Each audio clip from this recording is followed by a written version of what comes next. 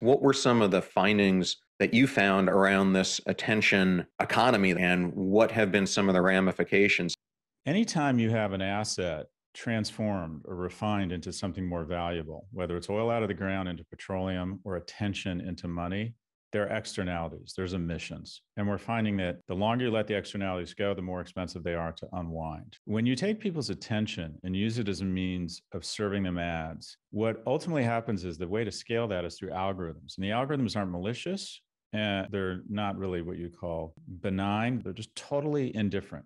And what they find is that if I can enrage you, you're more likely to come back and be on the platform longer. Enragement equals engagement. So the algorithms take content that's likely to enrage us and promote it and give it more sunlight. Unfortunately, there's an economic incentive around turning us into Tyrannosaurus Rexes where we're drawn towards movement and violence rather than having a civil conversation.